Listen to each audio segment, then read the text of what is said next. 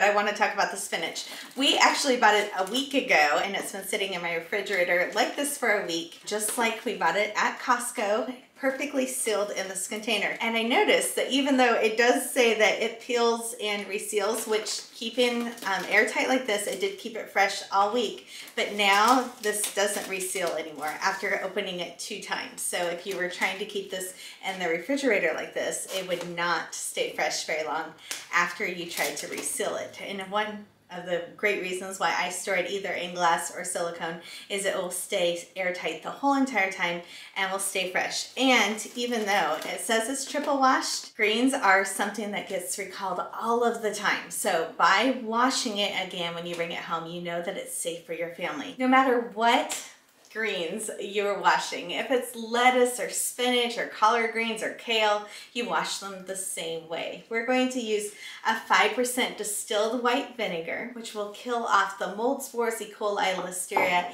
and other harmful pathogens. We put it in a bowl and we will soak it with a 1/4 cup of vinegar for 2 minutes. It's so important to set a timer and only soak it for 2 minutes. Then I will rinse it in a colander, especially lettuce. It seems like the dirt pops up on the leaves and that way I can rinse it off again. After you rinse it, I use a salad spinner and it will cut down on the drying time, and then I lay it out on towels to dry. Normally it'll take about 3 hours to dry. A salad spinner is a great thing if you don't have a bowl already. It is a bowl, a colander, and a spinner all in one item. So if you're looking to start this washing process and you don't have the items that you need, buy a salad spinner first. Spinach I always lay out on the towel and I try to get it in a single layer, but as it's drying, I will go by and kind of toss it around so other areas are getting air. So I just kind of shuffle it around a little bit on the towel and lay it back down, and it only takes around 3 hours to dry. I store spinach normally in these stasher bags, but you can also store it in a glass container with the snapware lid. So just like I do lettuce. So we do it this way, it snaps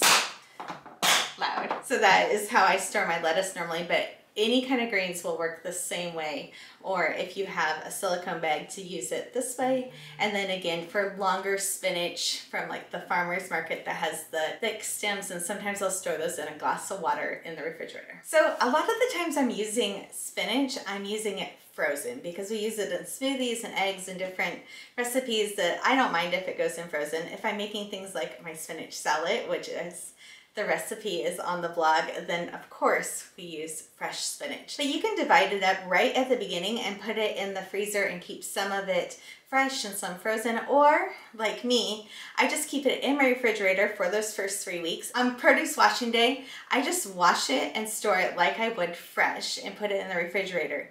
And then after 3 weeks, if I notice I haven't ate it all up yet fresh, then I will go and put it in the freezer from there. So I always have some fresh, some frozen, and I can use it any way I want. To do this in the freezer, I normally use a silicone bag. There's a couple different brands that I like that we also have linked. When I'm putting it in the refrigerator, I will put a paper towel in it to collect any moisture. When I go to put it in the freezer, I grab that paper towel out because you don't want it in the freezer. And this is some that I just grabbed out that was in my freezer. This is small baby spinach, like the Costco bags of small baby spinach. And then this was spinach that I stored in a glass. These were the longer, bigger leaves of the farmer's market spinach. And before I freeze it, I just cut off most of the stemmy end on that. So I just grabbed it right out of the jar, chopped off the end, and then I put it in the freezer like this. So either way, it just makes it really crumbly.